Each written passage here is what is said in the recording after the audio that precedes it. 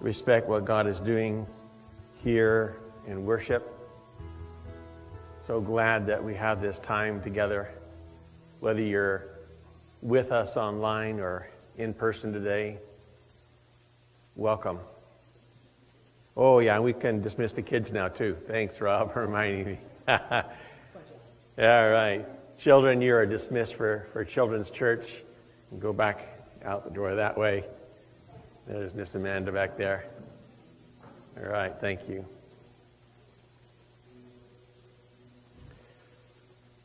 Well, in case you hadn't noticed, I'm not Pastor Dave.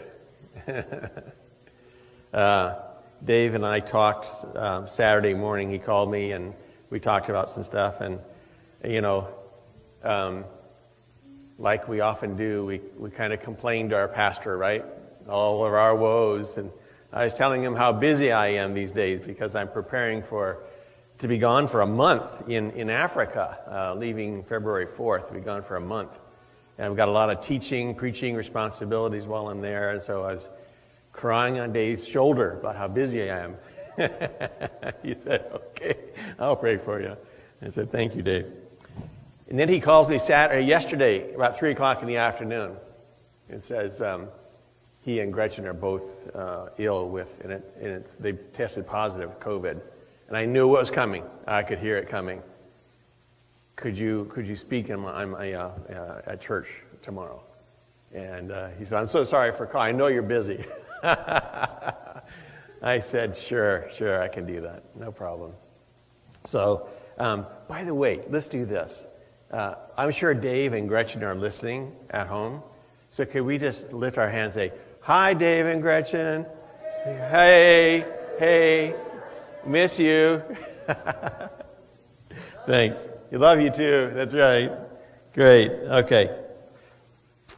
Well, I'm not going to speak about Thessalonians. I wasn't prepared for that, but I was prepared for something else.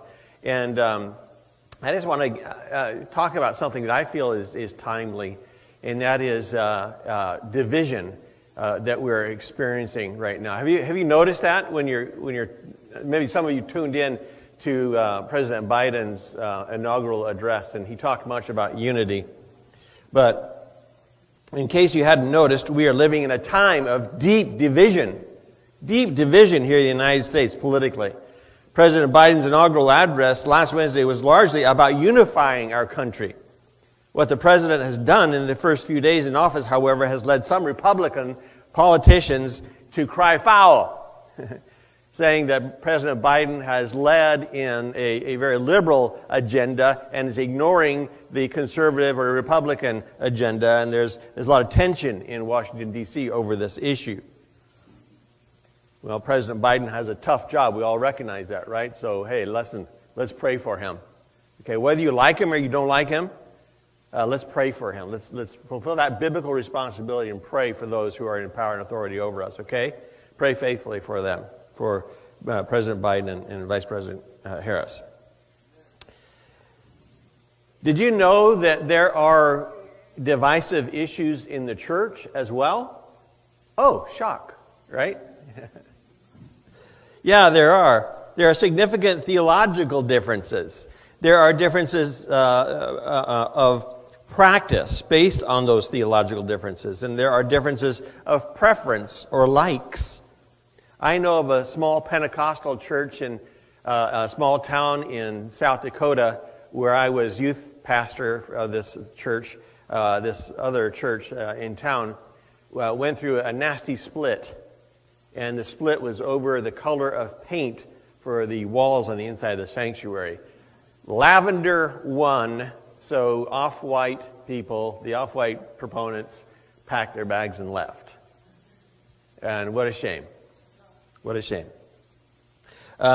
Because, you know, folks, whether we realize it or not, the world is watching. The world is watching the church to see what happens in the church.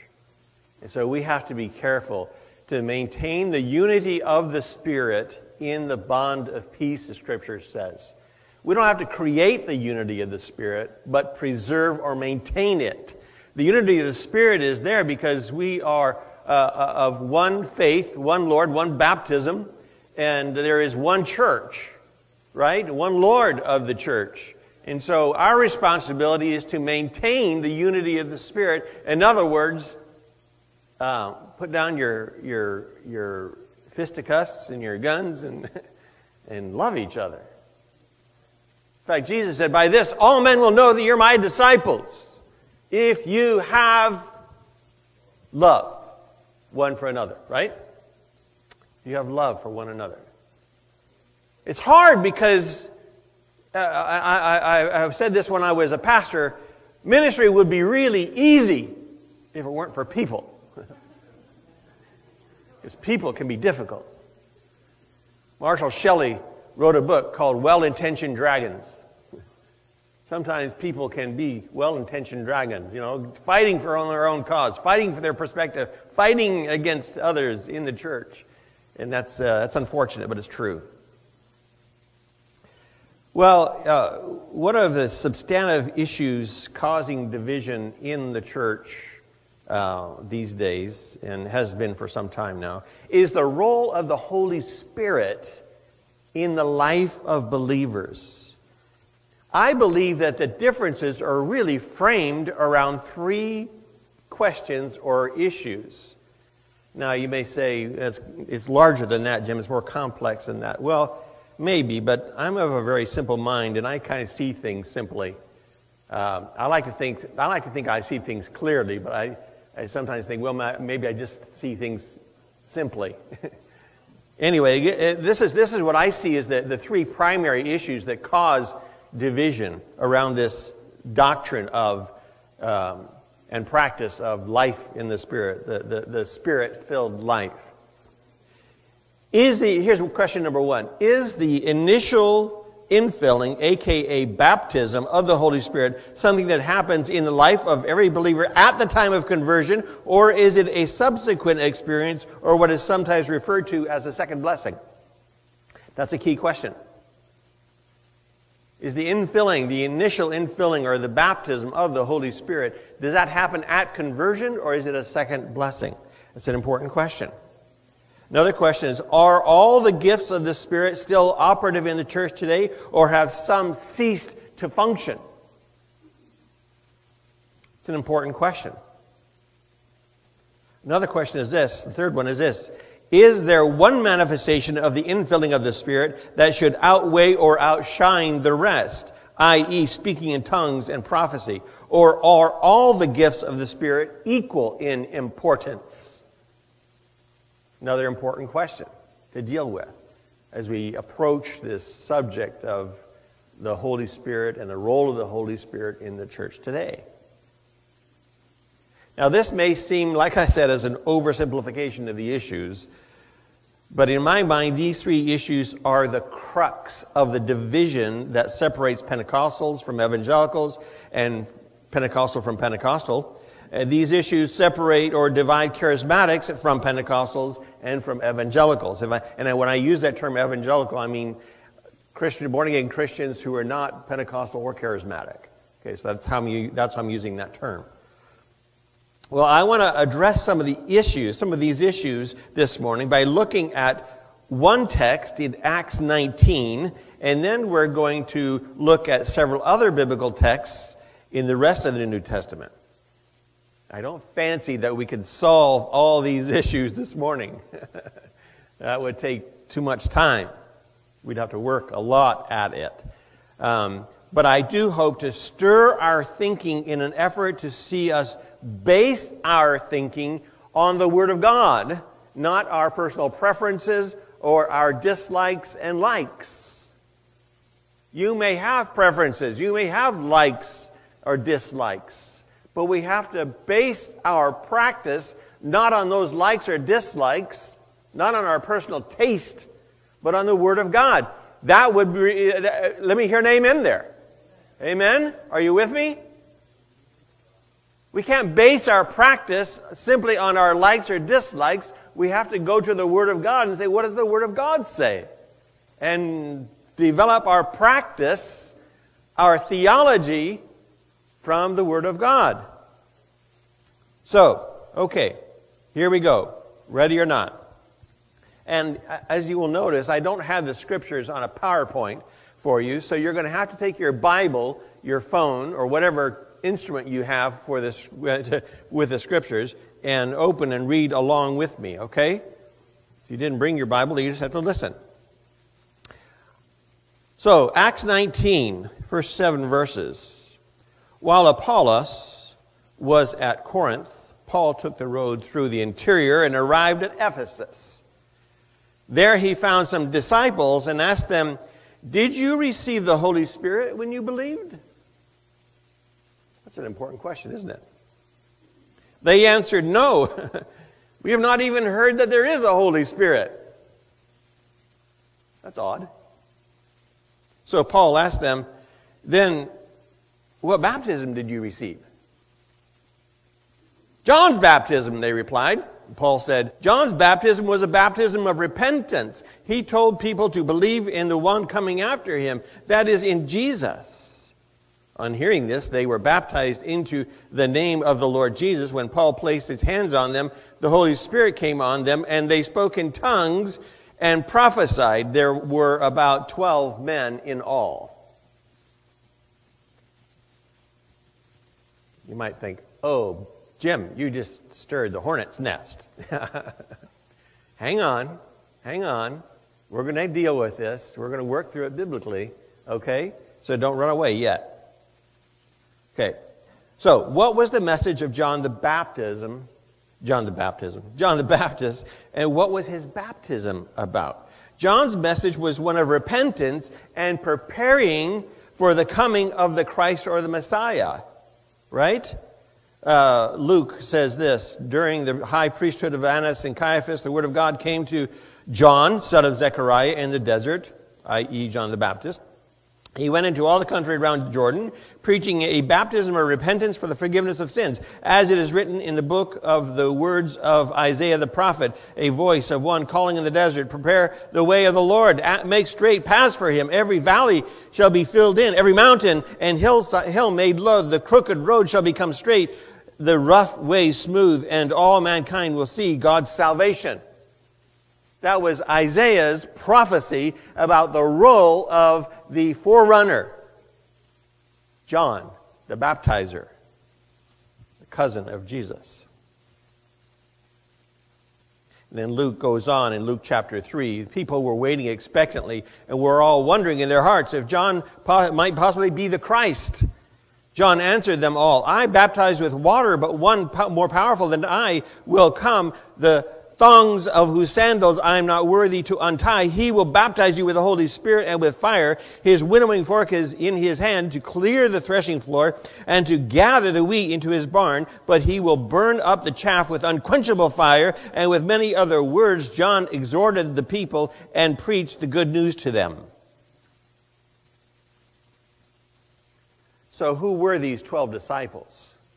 These 12 disciples were disciples of John the Baptist, not of Jesus. They were disciples of John. They had heard John preach, and they responded to John's message of repentance. They repented of their sin. But they hadn't heard the message clearly about Jesus or the Holy Spirit. They'd heard John's message.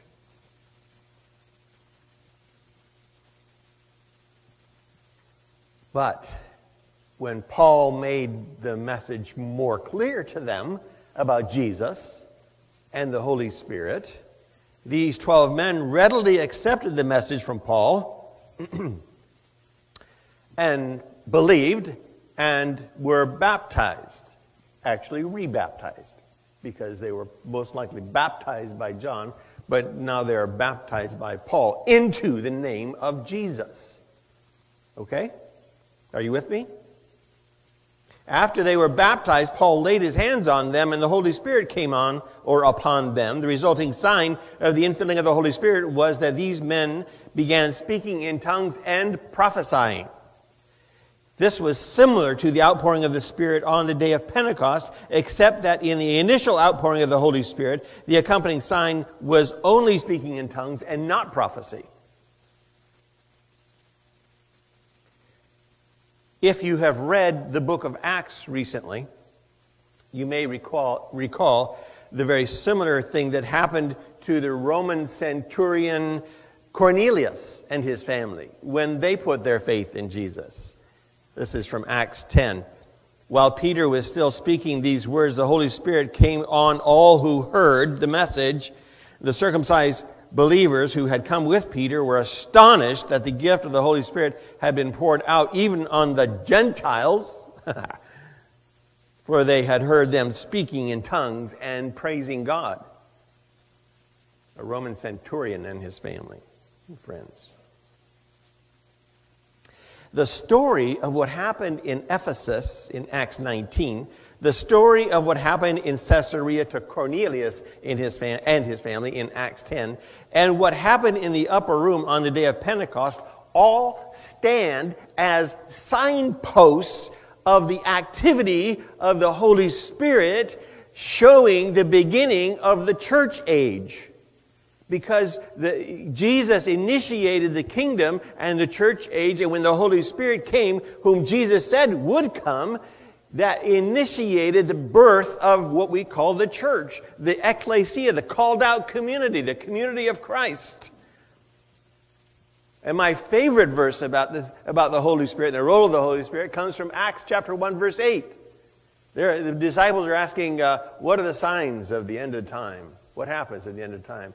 Jesus said, never mind that. That's the Jim Black version. Never mind that. What's important is this. After that the Holy Spirit has come upon you, you shall have power to be my witnesses. That's important. We're going into a new age here, Jesus is saying, basically. We're going into a new age, and you're going to need power to do what you need to do in the coming days. I'm going back to be with my Father. But don't worry, because I'm going to send another to be with you, and he will be in you, and he will give you the power to be my witnesses.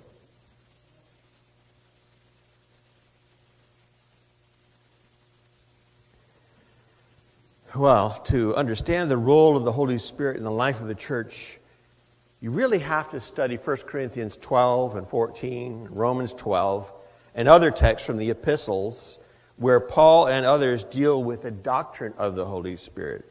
Because you see, Dr. Luke was not doing teaching in the book of Acts. That wasn't the purpose of the book of Acts. The book of Acts is what we call in literature, it was historical narrative. So Dr. Luke was simply recording what happened. He wasn't making any theological assumptions or trying to teach theology in any of it. He was just recording what happened. Okay, he was witnessing and gathering information for his friend Theophilus. There we go. For his friend Theophilus, gathering information from eyewitnesses and from his own witness, and telling people what happened in those days. So if you want to study the theology of this, you have to read Paul, especially 1 Corinthians 12, 1 Corinthians 14, Romans chapter 12, and you'll get a better understanding of the theology of the Holy Spirit in the life of the church, because Paul does a lot of teaching in those chapters. For example, 1 Corinthians 12, 29 and 30 says all this: are all apostles? Is everybody in the church, every single last person, an apostle? What's the obvious answer? No. Okay, you're with me. Are all prophets? No. Are all teachers? No. Do all work miracles? Same answer. No. Do all have gifts of healing? No. Do all speak in tongues? No. Do all interpret tongues? No. So, if we say that the key sign of the infilling of the Holy Spirit is tongues, then we have a problem with Paul's theology. Now, you may argue with me that there's an initial sign that goes away, whatever. I'll leave that to you, and I would love to discuss that with you privately, but we don't have time to do that this morning. All this to say from Paul's theology in 1 Corinthians chapter 12 that the signs differ. The sign gifts differ. And not everybody has one gift. We all have different gifts as the Spirit gave them. That's from Paul in 1 Corinthians 12. Okay, so the church in Corinth had become confused about this matter of the charismata, or spiritual gifts, and about the exercise of those gifts. So the exercise of the gifts became a sort of competition in the church. I have this gift, so I'm better than you. Oh, yeah? Yeah, well, I have this gift, so I'm actually better than you. Oh, yeah? Want to fight about it? Come on, put up your dukes. No, come on. The Holy Spirit wasn't doing that. People were doing that. So the obvious answer to each of these questions is no. We don't all have the same gift or gifts. We have what I like to refer to as a gift mix. God gives us not one gift, but I think multiple gifts, because the gifts are used, they're given to us by God, given to us for the building up of the whole body of Christ, and God uses your personality, your education, your experience, and the gifts that He has sovereignly given you because you're important in the body of Christ. We need you. We need you to be a part of the body of Christ. We need your gifts. We need the talents. We need what God has done in you to be to complete us. Right? So, okay. In the next 5 minutes, let's look at the rest of the New Testament. Dream on, brother.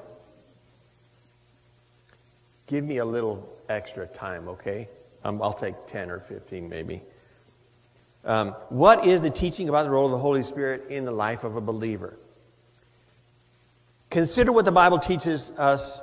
What the Bible teaches us about the Holy Spirit, who, when He has come, it will be our responsibility and our response to the Holy Spirit that is very important. I tried in this study, to isolate the Holy Spirit's role from our response. I tried hard to do that, and I found it's very difficult. It's like asking, which came first, the chicken or the egg? I don't know, I wasn't there. I look old, but I'm not that old.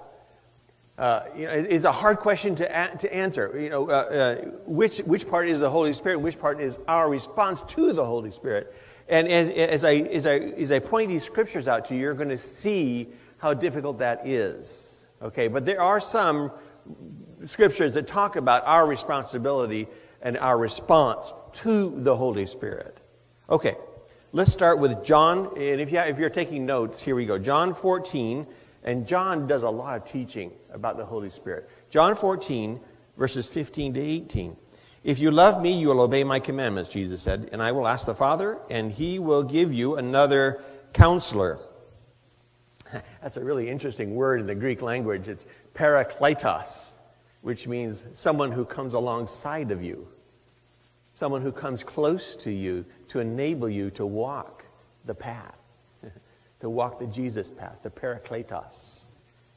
I will send you another counselor, another parakletos, to be with you forever. He is the Spirit of truth. The parakletos, the comforter, the counselor, He is the Spirit of truth.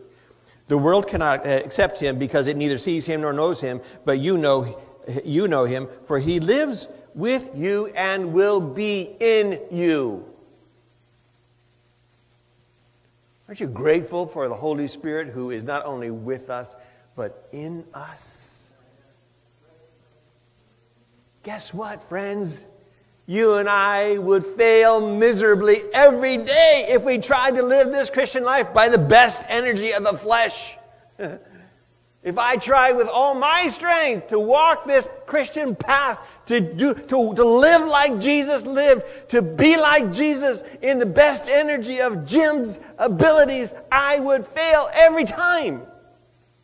Praise God, He doesn't require us to do that. He requires us to allow the Spirit of God to do that. the Spirit of truth, the coming alongside one to do that. Okay, I could preach on every one of these verses. How many of you are interested in watching the football game this afternoon at 2 o'clock? Shoot, I was hoping nobody was. I'm just kidding. We're not going to stay here till 2 o'clock. John 14, 25 and 27. Jesus is speaking again. This is all Jesus, you know. So it's kind of important to hear, right? Because Jesus knew what he's talking about, right?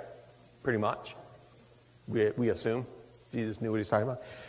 All this I have spoken while still with you, Jesus said. But the Counselor, the coming alongside one, the Holy Spirit, whom the Father will send in my name, he will teach you all things and will remind you of everything I have said to you. He will teach you all things or remind you of the things I said to you.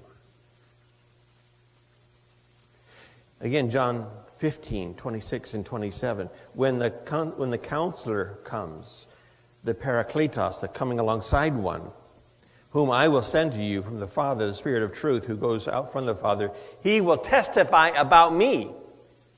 The Spirit will testify about me. So the Spirit of God gives us the ability and prompting to testify about Jesus. John 16, verses 7 and 9. Unless I go away, Jesus says, the Counselor will not come to you. But if I go, I will send him to you. And when he comes, he will convict the world of guilt in regard to sin and righteousness and judgment. It kind of doesn't set well with me when I hear somebody say, I led somebody to Jesus. No, you didn't. You testified of your faith. You shared the gospel with them. But you didn't lead them to Jesus. That's the role of the Holy Spirit. Amen? That's the role of the Holy Spirit. He's got to bring the conviction. He's got to bring that certainty. It's the role of the Holy Spirit working in you. You're a witness. You and I are witnesses. But it's got to be the role of the Holy Spirit to take that witness and allow it to go into the heart of your friend and bring them to that place where they see the light and they hate the darkness and they love the light and they're tired of their sinfulness and they want Jesus. That's where I was at age 17. I wanted Jesus so badly. I was sitting in a church a meeting like this one evening. It was October 3rd, 1976, and I don't remember a word the missionary said, but I remember afterwards the pastor said, if you have to leave, leave. If you don't have to leave, just sit where you are. Turn to the person next to you and say, can I pray with you about something? I was sitting there shaking. I just wanted Jesus so badly. And the young lady next to me turned to me and said, Jim, what can I pray with you about? And I said, I need Jesus. I need Jesus. She prayed with me. And I received Jesus, and my life changed. My life changed.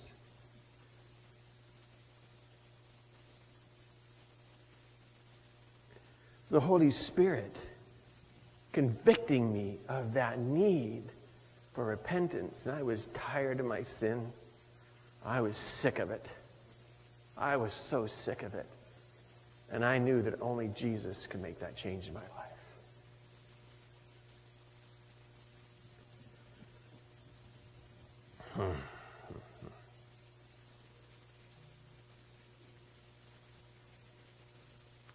1 Corinthians 12:11, to each one, all y'all, as they say in the South, to all y'all, the manifestation of the Spirit is given for the common good.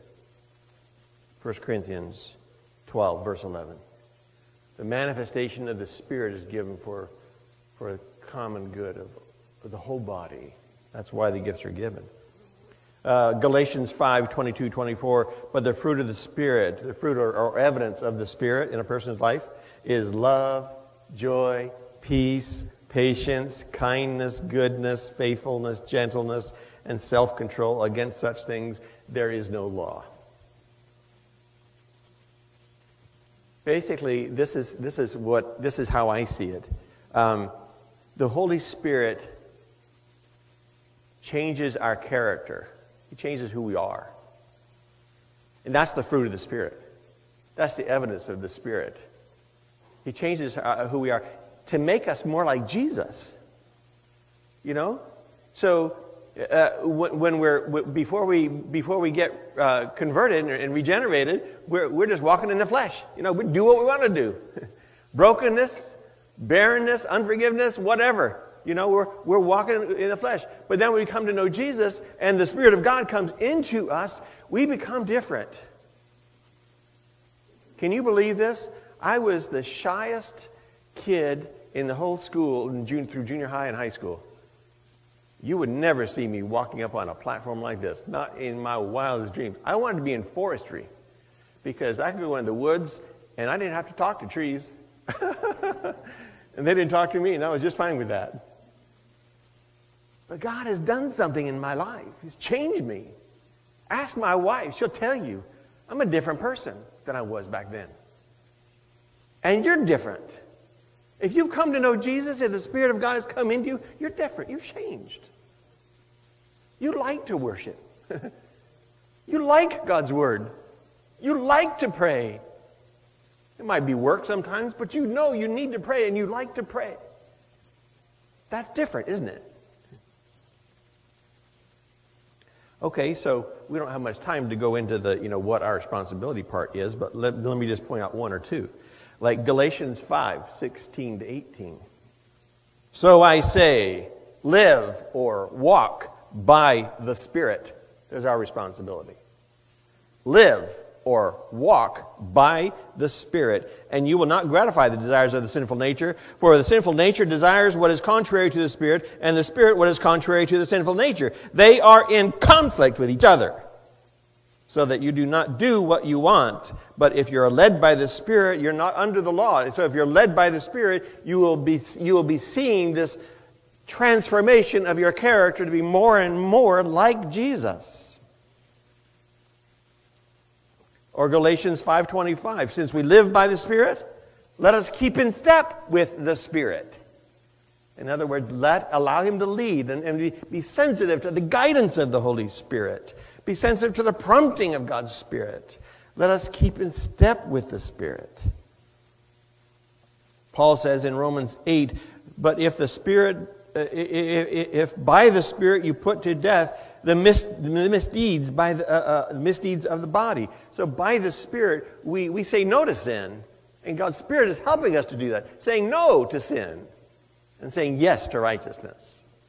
And then when we mess it up, in that moment we say yes to sin and no to righteousness, the Spirit of God convicts us, helps us to realize we did wrong, and then what do?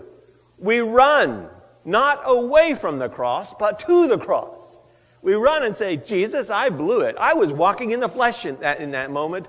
I blew it. That was not of you. That was not of faith. That was not righteous. I did the wrong thing. I confess it. I forsake that. Thank you, Jesus, for your forgiveness. We walk on. Amen? Because, hey, I've gotten to know a few of you, not many, but a few of you, and I know that you, like me, have a tendency to be sinful people. And so do I. But since the Holy Spirit has come into us, He's helping us to be different, to be more like Jesus. And when we mess it up, when we sin, in other words, we figured out what to do with it. We figured out where to go. We go to the cross. We go to the cross. Say, Jesus, that blood you shed, that was for me. That was for me. That beating you took, that was for me.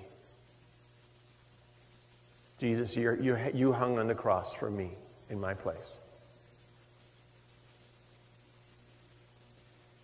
And now I'm forgiven. I stand forgiven.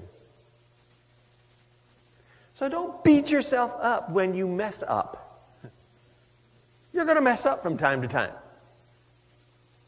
Go to Jesus, get it right, confess it, forsake it, and move on. You can't stop a bird from flying over your head, You can stop him from building a nest in your hair. Right? Right? You get that? You can't stop those sinful thoughts from coming by once in a while, but they don't have to take root in your soul. Deal with them quickly. Okay. I have weeded through a bunch of stuff because I know we'll come back to this another time maybe. Millard Erickson, in his Christian theology, has some very sound summary of the role of the Holy Spirit in the life of believers and our responsibility to him. Erickson says this: number one, God sovereignly gives spiritual gifts to believers as he deems best. Right? I've said that already. Secondly, if God chooses to give us a gift, he'll do it whether we seek it or not. Thirdly, the purpose of spiritual gifts is to accomplish God's will and advance his kingdom. Accomplish God's will and advance his kingdom.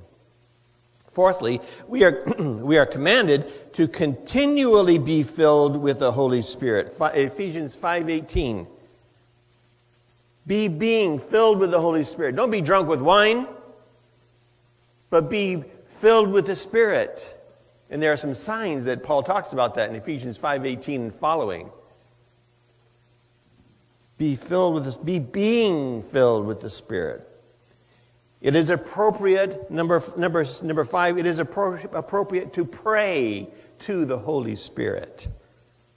Number 6, when that happens, writes Erickson, our lives will manifest whatever gifts God intends for us to have, along with the fruit and acts of empowering that he wishes to display through us.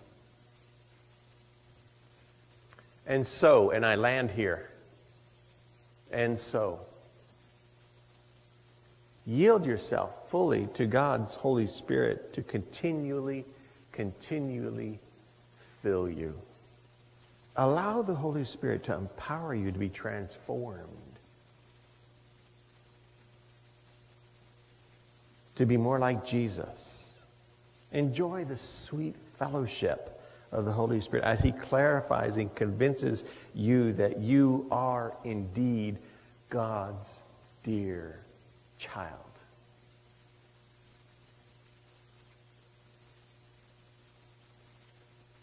Living the wonderful Spirit-filled life is not exclusively for Christian superstars.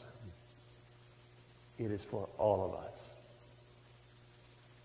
Living the wonderful Spirit-filled life is for all of us. It's the norm, not the exception.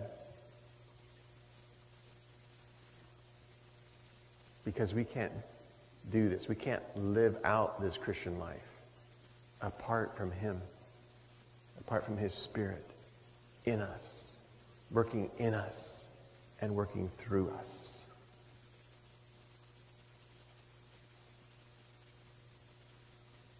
So whether you're here in person today or whether you're at home listening in, I invite you to pray like my wife and I do almost every day.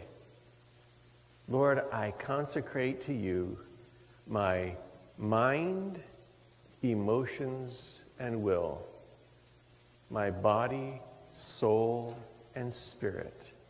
I consecrate all that I am and have to you.